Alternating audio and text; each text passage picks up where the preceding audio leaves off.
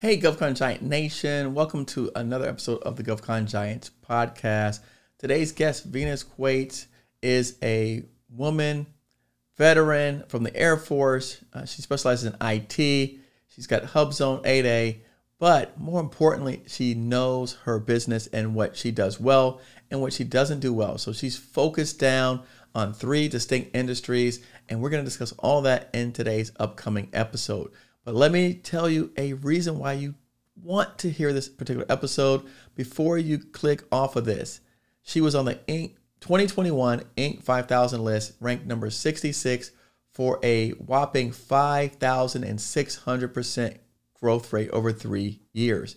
If that's not enough reason for you to tune in today and listen and pay attention and take a whole bunch of notes, I don't know what else is. So thank you for tuning in. Thank you for sticking around. Pull out your paper, your pad, your pen, take a bunch of notes. And remember, the problem with the majority of us is we don't have enough connections in our network at the highest levels. Well, I'm bringing you someone today who's achieved a tremendous amount of success in her particular industry, and she's going to tell you all about it today. So thank you so much for tuning in. Enjoy this upcoming episode 108 of GovCon Giants podcast. My name is Venus Quates. I'm president and CEO of Launch Tech, where we're solving the present and launching the future. We are a systems integrator with a core focus on modernizing technology, architecture, and infrastructure. And that's through product support, process transformation, and another sweet spot is mission support as well. We do that for customers in the space sector, the financial services, healthcare sectors, and public sector as well. You know, it's interesting. Even though I'm an engineer, I'm not a techie. I don't consider myself a techie. So you said a mouthful for me. And I was looking up on your profile. You were a senior enterprise storage engineer. What does that mean? Is it storage like cloud-based storage? Is that similar? It wasn't then. So it was when you walk into the data center and you see silos of these big refrigerator size. Yeah. So towers and towers full of small drives put in, okay. So back then, so not so much cloud back then in the, early 2000s or etc. But okay. So it's the actual physical storage. That's where I started. Okay. But today, now the stuff that you do hybrid, so cloud, physical, etc. And not just from a disaster recovery. So I would say September 11th was that that kickoff time where people knew they couldn't have a single point of failure. So when there was companies that had all their data stored on servers or would have you storage devices in one location, and that one location was no longer.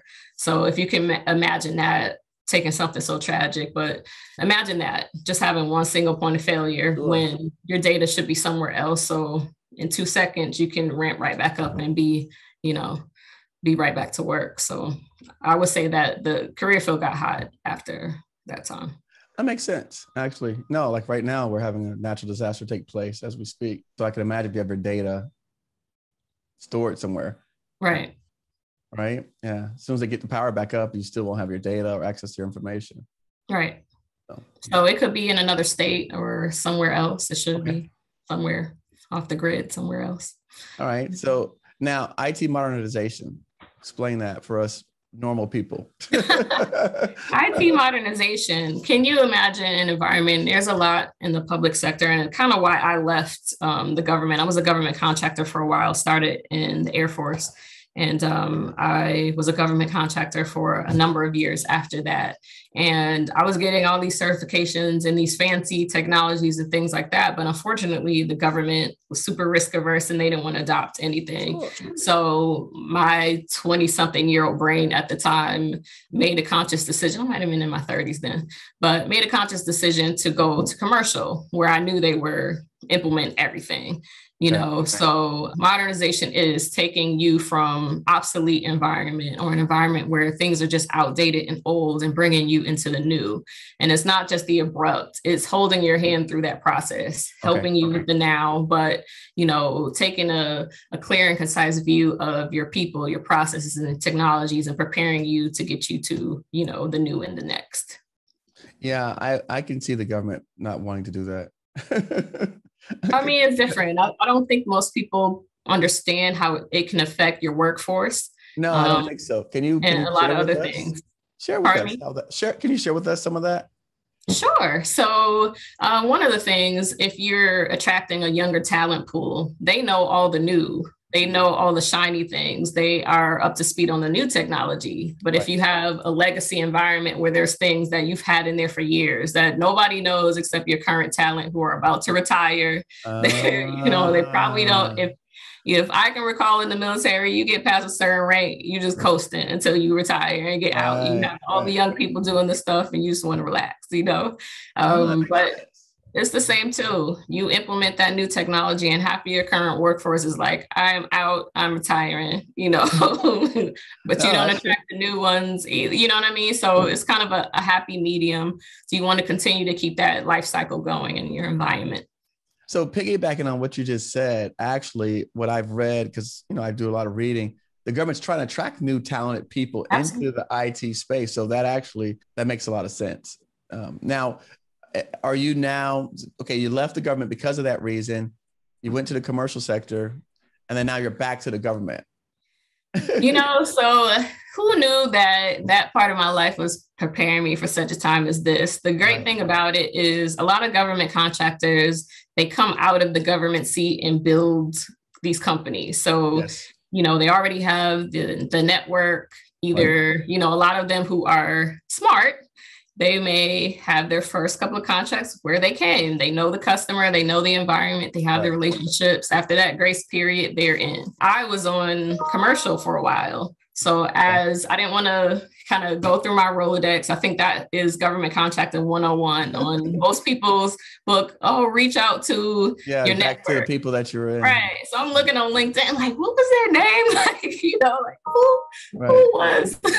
Sure. But I mean, I had been around. I didn't know I was going to start this company. So an advantage for me is that I knew financial services sector, I knew healthcare, and I knew all these things because I had been on in state because I had been on the commercial side. So Right. while I was building those organic relationships I know where the money is though, government contracting. So while I was building the relationships there, I already had the opportunities coming from commercial. So it's Okay. that multiple streams of income walking in the door. And then here we are. Okay. Nice. Nice. No, I love it. I actually, and you're right. When I see that you worked at GDIT, looking back here, I'm looking at, senior enterprise storage engineer, instructor consultant, iBrand consultant, GDIT. Which one of those positions do you think prepared you the most for what you're doing today? All of them. All It's of it. something that I was always that inquisitive person that wanted to know how much I costed, what I mean? How much did you bill I don't call me nosy. I don't know. I wanted to know. Just Okay. always wanted to know that extra step, not just the technology behind it, but the business too.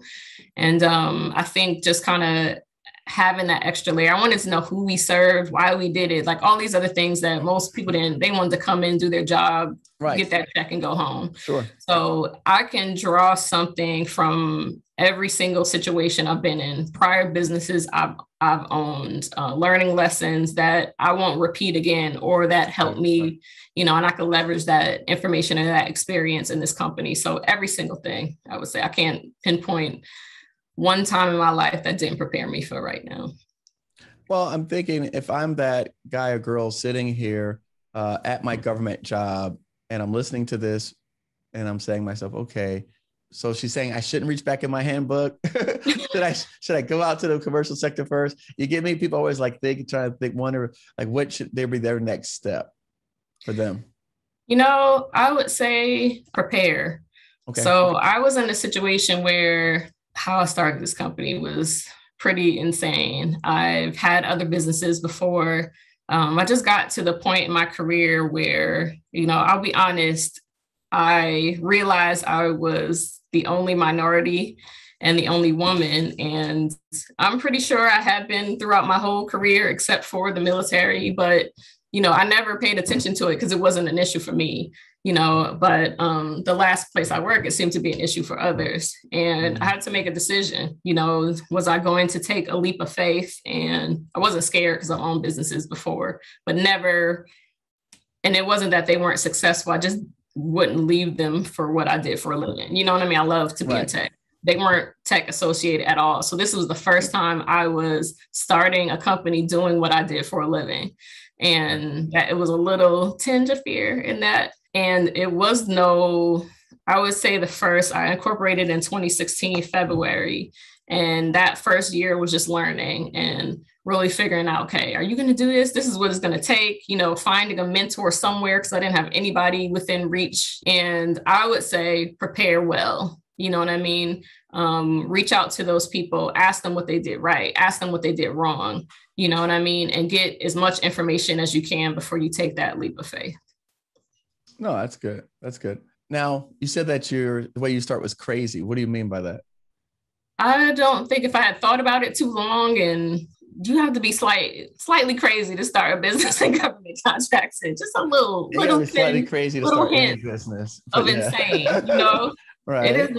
It's not for the faint of heart. This is the most difficult thing that we do. Out of everything and all the sectors we play in, government contracting is just insane. And I just woke up one day and was like, oh, let me start a government. It literally was probably that crazy. It was it.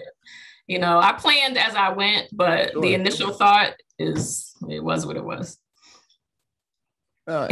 Again, I've had people that started their businesses during recessions. A lot of people started their business during COVID, right? While other people were closing, people were opening their doors. You're still fairly new in this particular company, 2016. Mm-hmm. Very new. Yeah. I would say I started during my own pandemic. Who knew that I would, the first couple of years, divorce, caretaker, father, and a coma several times during, it's those things that, I think people see you for face value when you walk in the door and just assume you put together, you have this going on. They see whatever air that they see, but they don't know that's determination and hustle. That comes from when I leave here, I have to go home and nurse my sick dad, or, I have to go home and put my personal life back together and things like that. Right. They don't know that part. Right. So I think it's probably the people that are the most determined and the most, unlike that are, you never know the story behind the scenes. No, I would agree with you. Yeah, no, I we have to put on our face regardless, so. Yeah, no, I agree 2000%. I actually have a situation I'm dealing with today as we are recording this, but you have to come on and you got to go to work and you got to do your job and you have to show up and you have to be present, 100% present. And then when you're finished, then you can go back and deal with whatever is affecting you. Let's go back to, you mentioned about taking a bunch of classes and certifications and training and things like that. How would you compare formal education versus self-education? Well, I don't have a degree. I didn't. Okay. None. So there you go. That's a good answer. Don't have a degree. I know I went to a college prep high school, and we got till senior year, and I was like, well, I haven't applied for anything. Let's go to the military. And I remember going to the recruiting office. Now, mind you, my dad is prior Navy. I have one cousin went in a year before I did. And he was much older than I was. And then my grandfather, he was a retired major in the Army. Uncles were Army. So I didn't, but that wasn't around the time I was during my youth. I wasn't a Army or military brat or anything else. But I knew I had an aunt, her husband was in the Army and they were overseas. Okay. And then she was in technology. And I know I was a nerd. I was breaking things around the house, putting it back together. Okay. My mother hated it, but that's who I was, And I literally went to the recruiting office and I signed up and I told my mother after the fact. So of course she was pretty upset, but it was too late. I had to go. I like those. Those to me are already leadership traits. Those are entrepreneurship traits. Listen, I knew something had to be done. I wasn't going to sit there and do nothing, know. Yeah. I know it wasn't time for me to go to college. I'm I don't have the Sesame Street attention span, but kind of, I want to get the information I need to get right now. I don't want to wait 4 years or whatever. But I do, let me stop there. Everybody's not built like that. Sometimes we need some formal education and formal training. I think it's super important. I will say that as I grew older, adult learning with a lot of universities, super beneficial. Sure. I've been to more than I can put on my resume.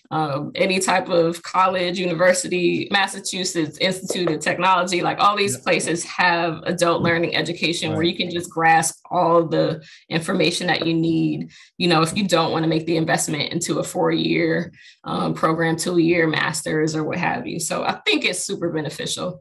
As I've grown and in the last few years, I've probably consumed so much information that I'm not really sure how my brain can handle anymore. But you talked about Tuck. That was by chance. I literally was sitting at the VA. My phone was going off like crazy. I was in DC at a program that they have for women veterans in business. And sitting amongst my peers, and my phone was just going crazy. It was my operations assistant. And she was like, hey, there's a call from someone at Tuck. They're trying to give you a scholarship to come to Dartmouth. And I'm like, okay. I recalled I signed up for something, but I forgot. Yeah. Sure. And that was it. And that started the chain of events that had me in a scholarship for UCLA's education school at Anderson. There was another one, VIP, Veteran Institute of Procurement, which was excellent, by the way. And I think those are super valuable. It's that cut and dry information you need it when you need it. Right. No, I agree with you. I actually, it's fun as I do have a 4 degree, but I will say that it's been the continuing education afterwards that has benefited me the most, that served me the most. So yes, right. And all of my licenses, certificates, everything comes from, like you said, the adult education programs at like community colleges and colleges. That's an extension of them. So, I would agree. What's one thing that was hard when you started business that's still hard today? That's interesting. I would say it's always, and I've talked to a few other entrepreneurs that have the same sentiments, and it's building that right team. I mean, early on, it was you had to hire who you could afford. Right. And then, it's your baby, you build the foundation, the core values were birthed from your lips, and unfortunately, everybody doesn't echo the same when they come in the door. Some people just want a job and they're just waiting for their check, so as you grow, that has evolved for me. And I'm honest. I sell our story. I sell, a lot of other things. I think there's a preconceived notion, obviously, when you walk in the door, where we sit now, where our headquarters sit. It's not too many people that look like me. I'm one of 2, actually, brown women that own technology companies here. So the questions I've been asked during an interview are some that you would probably not think that you'd ever be asked. So that was a bit difficult early on, just like being frustrated, like, your determination, but just trying to sell that same thing to somebody else. Like, what do you mean if I wake up one day and decide I want to go out of business? Like, no, like that's not a thing, Sure. But it's completely better now because I know what angle. I just sell our honesty. The same thing we do for our customers. We're committed. I am a big proponent of growing people and just I have people walk in the door and give us 30, 90, 30, 60, 90, where do you want to be as a person or as and also how can we help you grow personally and professionally and things like that too. So investing in your people and encouraging them to invest in themselves as well. No, that's true. I like that. That's no, right now I actually tweeted something and I said, I'm thankful for anyone who shows up to work these days. I went real basic. I was like, look, listen, I now give all my Uber drivers tips. I don't care if I go around the corner because I'm happy they pick me up. It's tough. Everything closes early. Everything closes because there's not food service workers. So I'm grateful for everyone that go to work. I am too. Grocery store right. people. I waited in line. I was in Huntsville. Been in Huntsville for the last few weeks. And I was trying to kill time before a meeting. The only thing that was in front was a McDonald's. It's like, okay, I'll get French fries. I waited 40 minutes for a small fry. No, I know. I was visiting my parents the other day. It was 9 a.m. Every place I went to, there's lines around the corner. I said, okay, let me go to Burger King. There's nobody. Well, there's a guy standing there and said, we're closed. I said, it's 9 a.m. They were closed. They were closing. I guess they didn't have enough people showed up to work. You know what? I think it's a wake-up call, though, forcing people to do better. Increase your wages, treat people better. I think that's what it is. Even no matter what level you're in, not everybody is just out for the money. I had somebody that we literally just hired, and I read the recap she had with the recruiter. And, we do real in-depth conversation. By the time it gets to me, I want to know you. I want to know who you are. But the note she left was she wants to be a part of a family environment where people actually care that she comes to work and care about her contributions to the company. And I'm looking at that and looking at other people that were interviewing too, and they all said kind of the same thing. So it wasn't about the money, it was about how they were treated. So I think this is really a wake-up call for, a lot of other business owners, et cetera, to just check how you're treating the people that mean the most to you, and are the most valuable, and that is your people. Yeah, that's I think that's very well said. I find that a lot of the people that work for big companies, it's very easy to pull them away because, that's what they want. They're looking for that.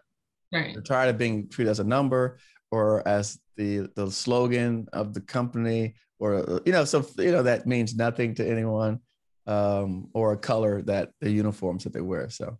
Right. At least on my industry, they want if they can come and work in shorts and flip flops and still get their job done, they're happy. That appeals to a lot of folks, So, but we'll see about that. He's like, look, come to your construction site, your construction jobs in shorts and flip flops. Well, they don't go to the jobs. The office people. Okay. No, not their job. Not people that go to jobs. The office people, the office staff. No, the guys that go to jobs, they actually love. I had a guy that told me he liked using porta johns. Okay. I guess it was when you did something when you were younger or something, one of those like affinity type things. He's like, he liked using porta johns. I'm like, what? And that's why he showed up. Okay. He wanted to be outside. They hate the office. He likes. So no, I was specifically talking about indoor people, but the people on the outside, they love being outside with the guys and things like that. And they love being in the trenches. So they like their boots. I don't like boots. I don't like jeans. So they like boots and jeans. But no, I had another tech company that I interviewed that they all wear hoodies at work. So you could do it. You can. I'm not listen, around the way girl, probably still have my bamboo earrings with my name in them. I do. From the 80s, I absolutely still have them with my name. So I don't know. We have bun in the hair, bun up weekends where it's those, we have work to do. We might show up in the office on a Saturday. All of us are looking like who done it and why, but we have work to do. That's good. There you go. So I'm not so rigid in that at all, but I just want us to obviously be focused on the mission and whatever we have on. No, I know. I agree. I love it. So now you said, again, you want to find out more about the people. Tell us about yourself. What was, so I know high school, like you said, you didn't graduate, but you went to the Army. When you were younger, I know you said you were really smart, but did you have any other signs or indications of being an entrepreneur when you were younger?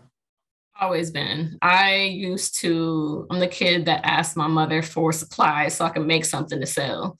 I remember asking her for the rolls of tickets, like when you go to an amusement park or something, they break off one of the tickets and give you one. Yeah. I asked her for a roll of raffle tickets, and I would sell them to the old people at church that just thought my cheeks were cute, and would sell them to them and go make something at home. And that's what they would win. So I would do the whole raffle and they would win like some art or something I made at home. So I was always like this. My mom said she knew that I was going to be an entrepreneur. My grandmother was like one of my first formal customers. I should charge her asked for a word processor 1 year, and that's to charge her to create documents. She was a president of a women's club. Okay. And I used to type them up, but I absolutely sent her an invoice. Always, it's not for anybody that knows me at any point in my life. They know this part. Military, same thing. I realized that you couldn't get certain products overseas. So I used to get the products from the States and have a host sell them out my room. I'm sorry, the military. I'm not sure if I should have been doing that, but I did. I'm sorry. I'm sorry. Same way back in return, it was a lot of other things, just shipping things back and forth. So I was international trading and things. I was into that, Yeah, so I don't know. I've always been like, like this. I love it. So then 2016, I know you said it was a crazy start. You just said, let me start and do it. So I actually incorporated 2 businesses on the same day. One was called Happy Chicks Rock. And somewhere crazy person that starts. All entrepreneurs are crazy. So same 2/9/2016, I incorporated what is now Launch Tech. It was called something else at the time. And thankfully I changed the name because it was my married name. It was modeled after. But and then I started this Happy Chicks Rock. So that was a women's empowerment ordeal, just showing people that it doesn't matter what you've been through. You use your past to propel you forward. So, and then you could be happy, not that quintessential happy with everybody else, that Instagram happy, all that kind of stuff, but really your own kind of happy, So I had a few events. Mind you, I had just come back up north, maybe a couple of years before that. I didn't have any friends here. I didn't have anything, no female relationships, but I wanted to start a women's empowerment group and event. Like, who does that? Who does that? Have no female friends, but I'm a master and a beast at branding and marketing. So that's all it took. My first event was sold out. The second one was also, people came, Canada, Georgia, Cali. They came from New York City here. They came up and down the East Coast to. When you say here, were you referring to Huntsville? So I'm in Buffalo. No, I'm actually in Buffalo. In Buffalo. So in Buffalo, New York, right? So I know you have 3 offices. Huntsville. I do. Virginia, I do. And Buffalo. Mm-hmm. Okay. All right. So that was what I started first, and it wasn't that I didn't think that would be successful, because it was. It was just, I knew it was a time to step out of where I was. I already had the goods. I think that particular run was to pull me out from being an introvert into the limelight, because I have to do this now. You know what I mean? Right. I'm literally an introvert. If I'm extrovert because I own a company, but otherwise I'm in my house, do not call my phone. I'm cool. I'm that person. But, I think that was partly for me. And like you mentioned earlier, what part in your life prepared you for this? It's all these little things along the way that I think you can draw from, that you're not sure why you have to do it, but you're feeling that tug in your spirit that you have to. And you're not sure that it can prepare you for this. I probably wouldn't be ready for this if I hadn't done that, and hadn't spoke in front of hundreds and done this and done that. I'm not sure I'll be ready here. You know what I mean? Yeah. That makes sense. No, and that's great to that you can actually, say, hey, my time spent here was well spent, and these are the things that I took from it. So I that's great. And it seems to me, in looking at your backstory, is that you didn't choose these positions based on money. It looks like you choose them based on learning, experiences, and other things like that. As I grew in my career, probably became about experiences, but early on, absolutely all about the money. Just to be honest, I was in my 20s. I got out the military. I had a security clearance. I know early on, I had a great run. I was in the military in Korea and Italy. And I got out the military and went to work for General Dynamics in England. And I loved England. Actually, it was overseas for 6 years. So I just loved the whole experience. I think I had a reverse culture shock when I came back to the States. I actually preferred, being overseas. But every job along the way, people with top secret clearances doing what I did in technology in the space I did. It was the same recruiters calling you for the same job. So I was like, wait a minute, am I a hot commodity? You know, it was before I knew better, but I literally can admit that I was just jumping ship, you know, for that next 10,000 and next 20,000. I think people that knew how the industry was in the, you know, early 2000s, they probably wouldn't admit to it and they'd be lying, but it probably was the same thing.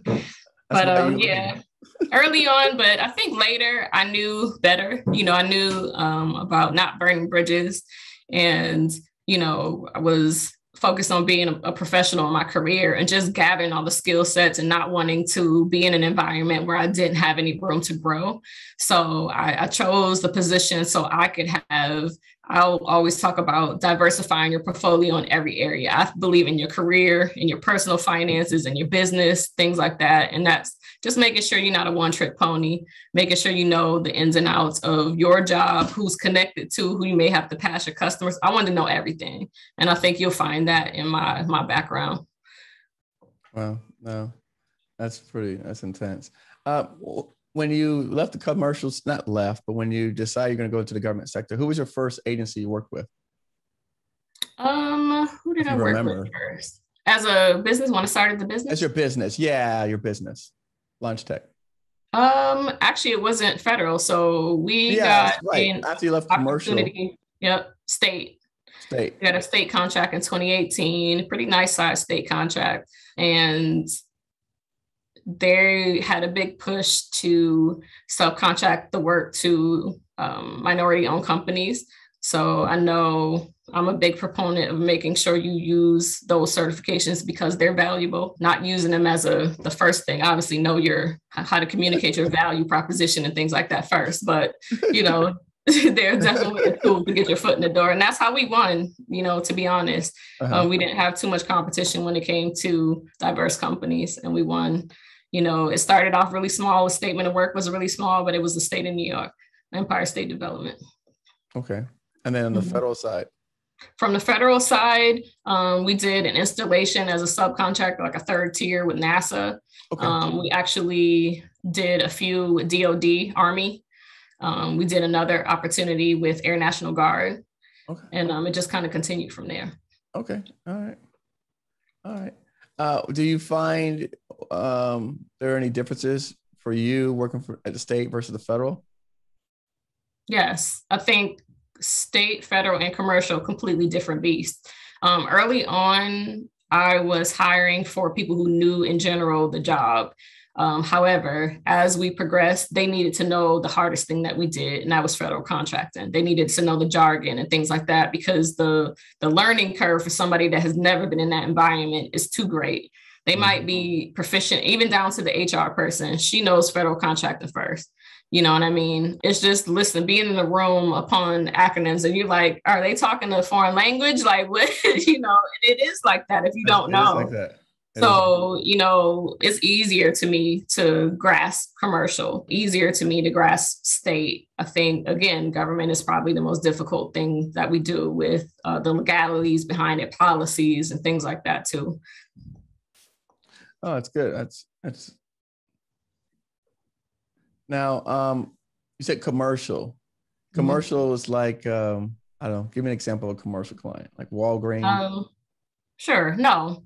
So they only play in those two spaces or three spaces: the space sector, financial services, and healthcare. So we don't have commercial. Actually, we have one wild card. They called me during the pandemic as an SOS.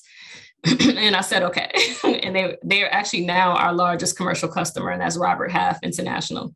M&T Bank is also a customer of ours. We've actually been in talks with US Bank and PNC Bank as well. We have healthcare conglomerates that are customers of ours. And we just won 2 awards for IT modernization effort that's going to be starting here shortly. And that's for a trauma center and healthcare conglomerate as well. So, you know, we stay in our lane. It might sound like we're doing a lot as a small, but we literally do the same thing in each of those sectors. We just speak their language. You know, that's brilliant. Is that something that you'd recommend to a fellow small business entrepreneur? coming up? Absolutely. In the beginning, you know how it is. My capability statement when we started we had 2,763 things that we did. You know what I mean? Okay. We Like, somewhere. yeah. How many 2,000? How many 2,000 you said? You can't even say, can you? Yes. You know, we did everything. It's so silly. Half the time you're spending trying to figure out what it is, you know, but it's okay. I understand. No. You're trying to get the work, you know, but as you go, unless you're doing this major thing that only you can do, and it's going to be plentiful work and plentiful opportunities. I wouldn't say hone in so small that, you know, you only have 2 customers to work from and you're competing it with 10,000 other businesses on those 2 customers. Don't do that. But, you know, make sure you narrow it down enough that you can speak to every last thing that's on your capability statement. If you ask me one thing I can speak to anything. I think it helps that I've learned, and I didn't realize this, that a lot of tech company owners have not been in tech before. You know, they might know business, but they don't know technology. So I realized for my customers that it's a breath of fresh air that I can actually speak to the stakeholders as well, being that that's my background, you know, and so that's refreshing. It's definitely that you know your stuff. And if you have a bunch of things on your capability statement, it's impossible that you know them intimately. So narrow down your focus to digestible bits, you know what I mean? So you can actually communicate that with your customers. How long did it take you to get that? Not that long. Okay. It didn't take too long. I was just like, I mean, people were questioning, like, what you all of this? Like, you know, like 3 people in your company. So I, as you can imagine, people send me those kind of capability statements, and I just have a hard time. I mean, obviously, I can say it very easily, but I have a hard time I'm not convincing enough. So I need people like you to help convince folks of this, because they're like, yeah, but no, they always, you don't do that. You can't do that. Not saying you can't. You could, but you don't.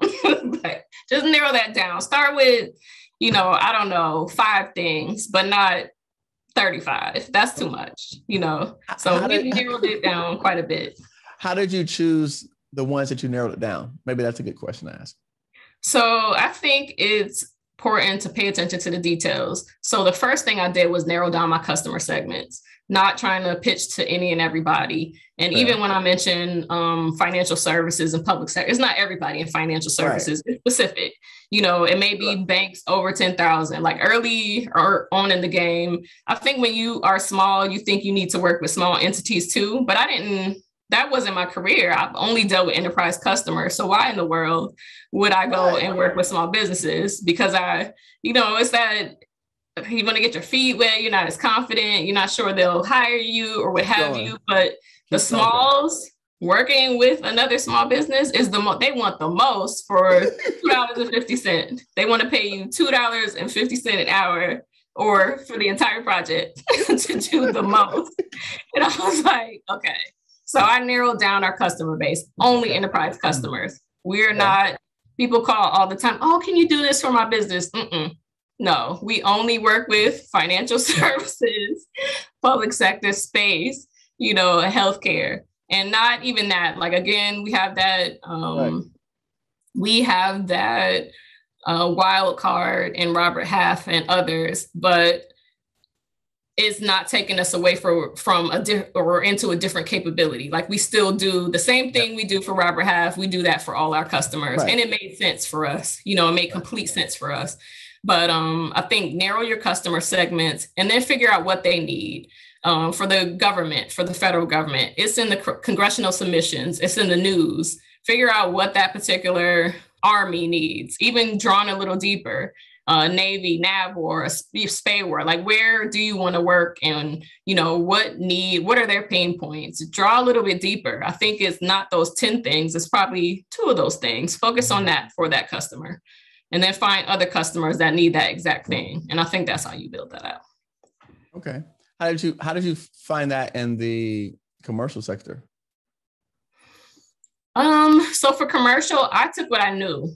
You know, I work for a few large banks. I work for Citi. I work for M&T Bank. So I had the experience there. I knew what their infrastructure was like because I worked there. You know what I mean? I communicated with all their teams. I was on projects from stateside and international. So, and then those were the inquisitive points where I had an inkling somewhere in my mind that it was going to get to a point where I would on my own. So I needed to know, okay, you charge your internal team $200 something an hour for me, but you pay me X. Right. Wow, that margin is nice. You know what I mean? It's picking up on those like little things, but infrastructure wise, I know it. Not too many banking customers or financial services customers do things completely different. They kind of use the same software and hardware. You know what I mean? So it's repeatable knowledge that you can take from customer to customer, but you know them intimately. You followed, who their CEOs were, you follow the news. I have alerts that come for every single customer and target that we have, the customers that we want. So if I ever have a conversation, I can mention some really intimate things about your company, your infrastructure that you may not, small businesses don't come to the table with, so. That's nice. I like that one. I like that. Interesting. That's good. No, how do you, I'm looking at, like you said, space sector, financial services, healthcare. You touched on some really good points, which were small businesses think we have to work with other small businesses. And I'll say with the start small, like those are those common myths that people talk about. How do you combat that? Help me out. So I didn't really have a model. Like I wasn't around anybody who had done this before. I knew of government contractors because I worked for them. I worked for them before. And, I know some things that they did completely wrong. Like I never knew who my CEOs were, who point of contacts at the company was. I knew the person that paid me and that's about it. Who I served was a customer. So it's certain things like that I've done differently within my own company. But in terms of modeling a business, I am that person who will be at an event. I always travel to DC, to wherever there was a government function, so much so that people thought I lived in other states because I would always be there. And I would see a CEO giving this is how we grew, or we're fantastic on stage. And not saying I would stalk anybody because that is not cool and that is illegal. I wouldn't do that. But I may have sent you a nice message on LinkedIn, like, can I buy 5 minutes of your time? I'll walk with you to the airport. You know what I mean? Right. And just ask people what they did wrong.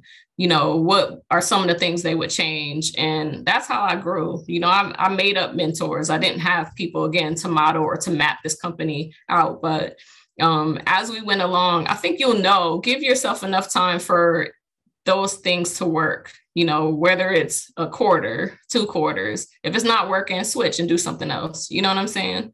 So I think be intuitive as a business owner and know what's working and what's not working.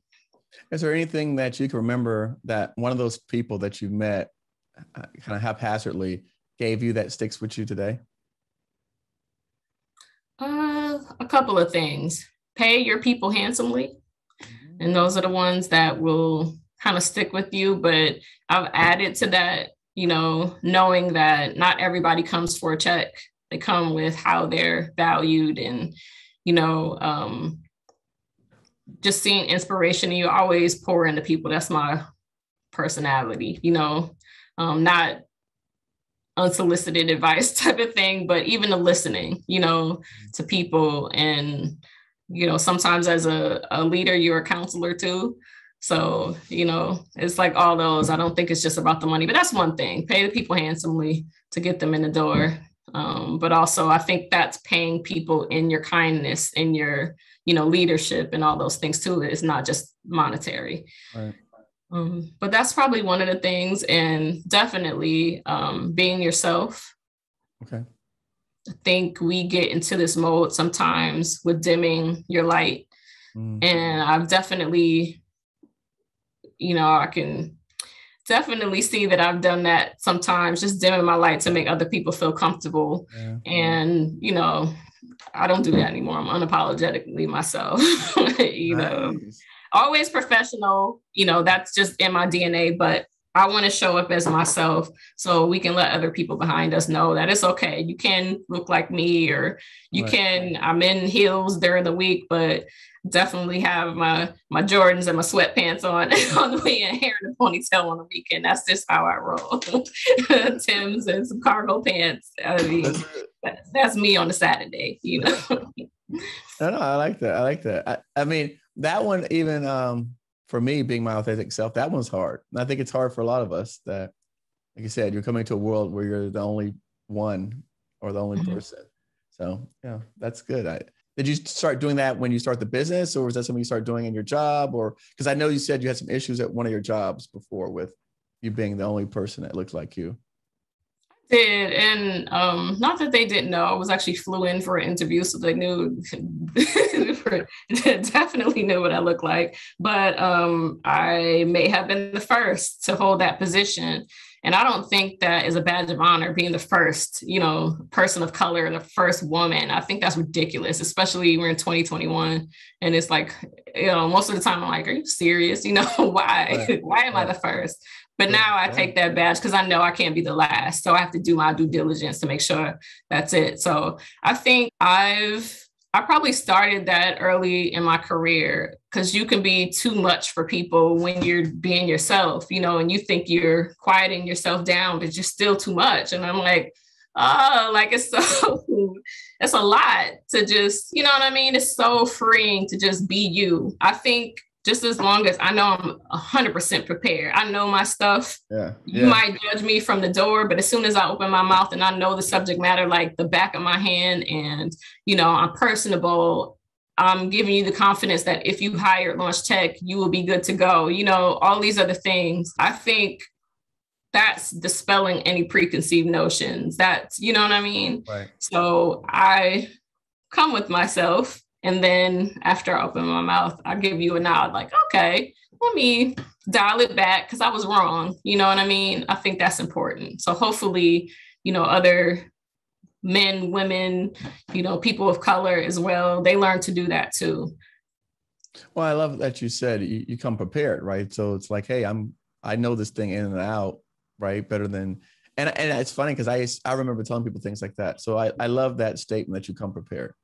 And that I find that most of the time when people are not confident, it's because they're not prepared.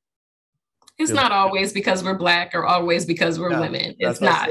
Sometimes you came and you didn't have yourself together, period. You know, you showed up with a piss poor product. That's what it is, you know, and let's be honest with ourselves. And just that's not always the ordeal. You know, everybody is not always racist in this situation. It's, you know, but know that if you come and show up as your best self, and sometimes I just had a conversation with one of my team members this morning, sometimes the project or the opportunity requires us to show up as better and more than our best selves. You know what I mean? Right. So you have to be ready to pivot too, but you know, it's not always what we think it is. Oh, agreed. I could slap 1,000% sign on the you know, on the window. I would. I know you have a lot of coursework that you took, but outside of the actual coursework, any books that you recommend to people that you give to folks out there? None. I am a Googler.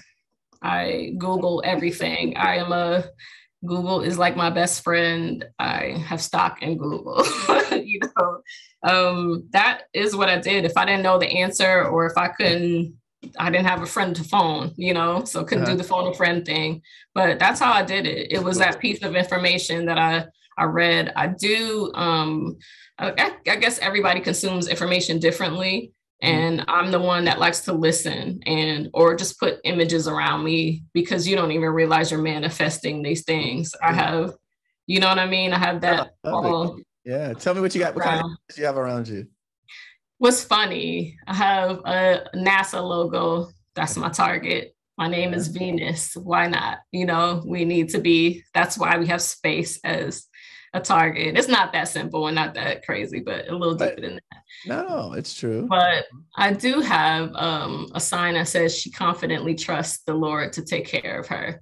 And that is something that's reassuring to me. I am probably a more spiritual person. My mother's a minister.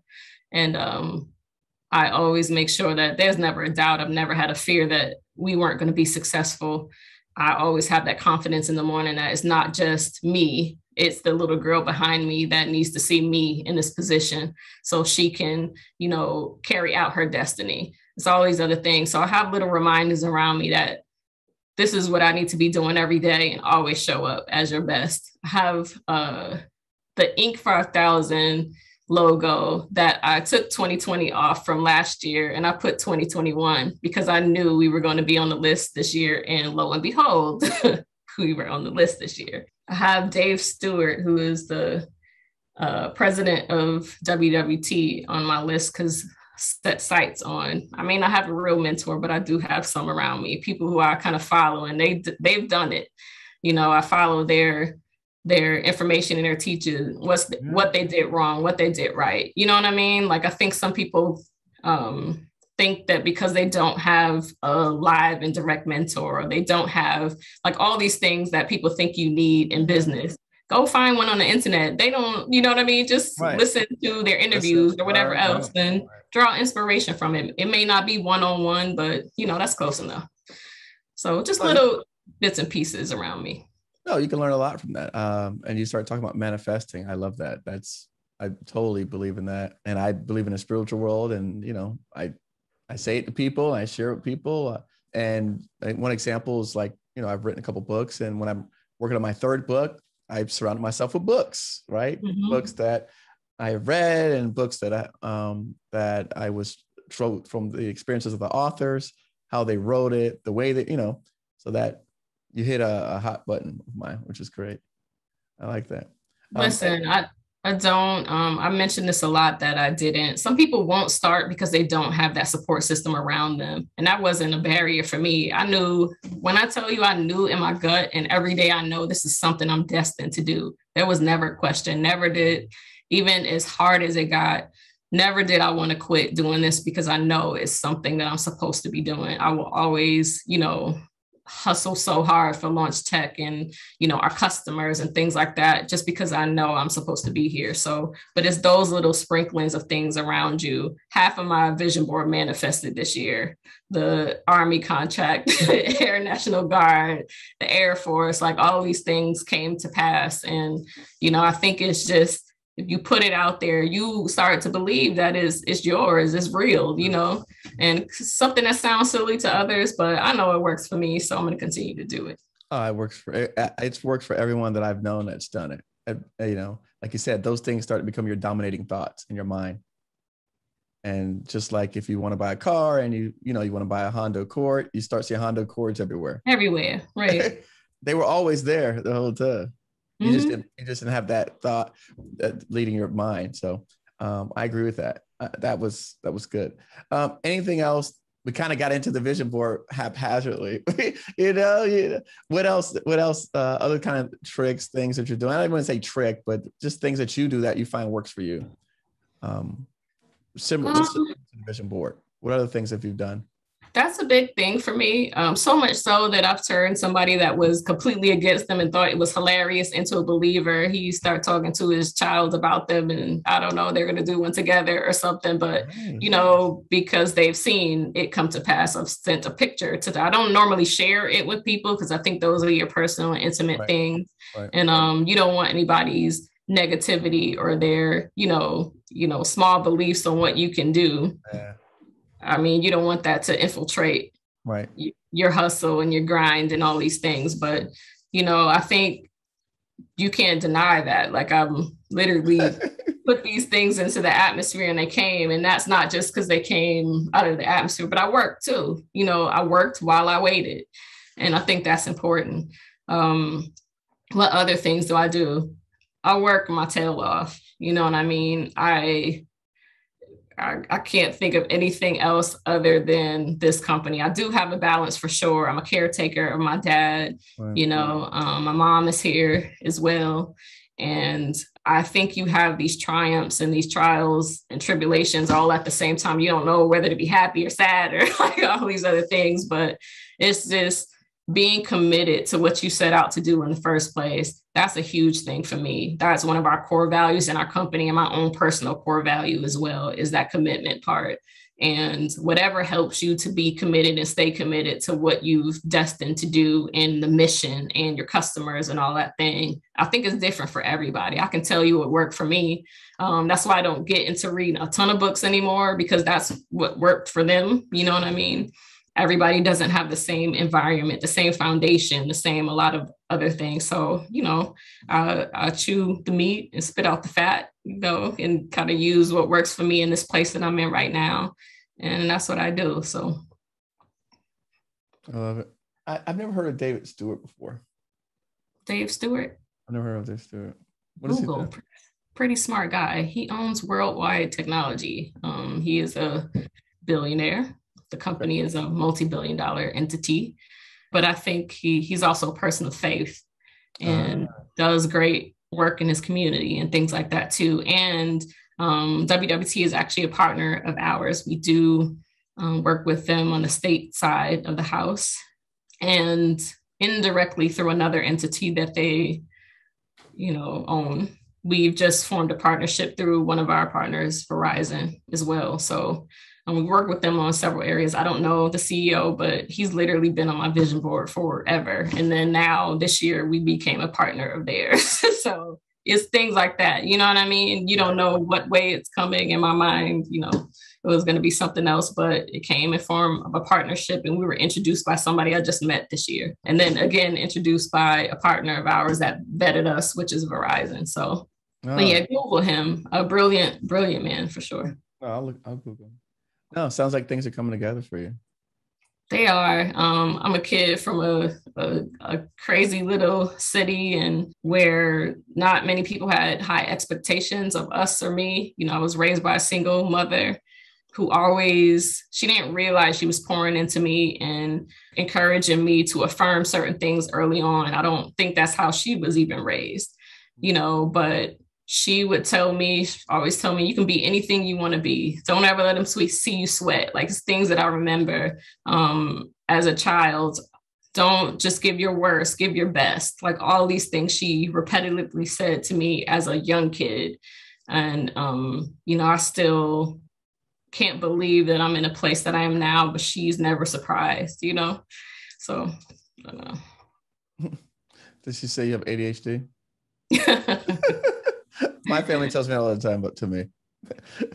No, she's never surprised at what I've accomplished, because she saw it in me when I was young. So, Yeah, no, I would imagine hearing the stories about you sending your grandma invoices. Absolutely. Grandma got the bill. Okay. Did grandma pay? Grandma paid the bill. Grandma got the bill and paid the bill. My grandfather, he knows. I used to watch him. He was, again, I told you he was a retired major in the Army. Mm-hmm. From there, he retired like several times. He retired from the hospital. He was a drug and alcohol counselor at somewhere else. He retired from there, retired like 100 times. And then after all of that service, he yet still created a nonprofit that taught inner city kids how to play golf. And I was actually one of the first, kids in the class. So that's where I got my golf talent from.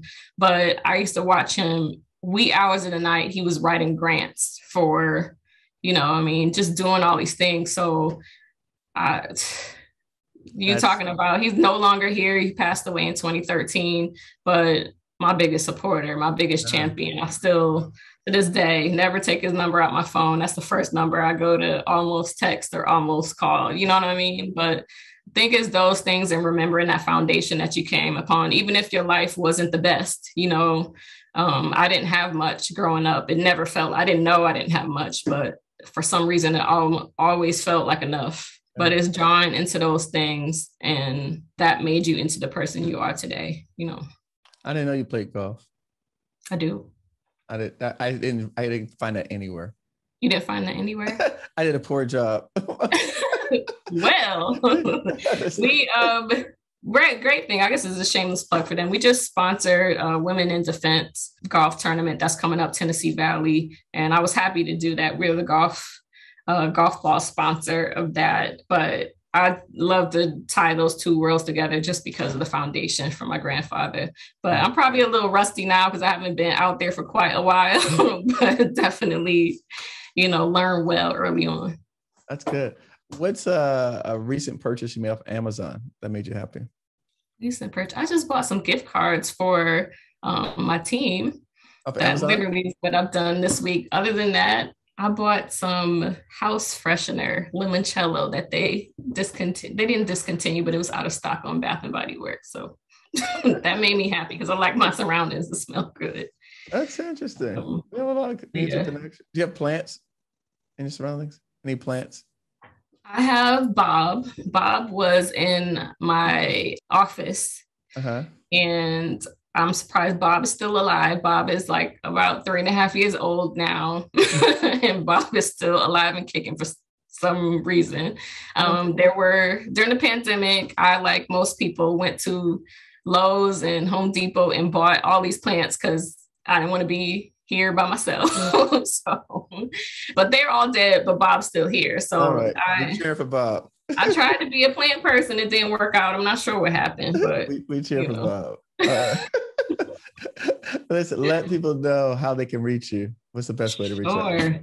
I'm most active on LinkedIn, and my name, Venus Quates, VenusQuates. Also, company website, welaunchtech.com. The company name is Launch Tech, but We Launch Tech is our position statement. We do launch technology, and that's where you can find us. And some last parting thoughts? I will always tell everyone to be prepared. And though it's not a requirement when you start a business, take 5 minutes out of your time and bless somebody else, pay it forward, give 2 seconds, 5 minutes of your time just to respond to someone else and encourage them along the way. Because, be what you needed when you were going and starting your business. Just think about that. Thank you so much. No problem. Thank you for having me. All right. See you.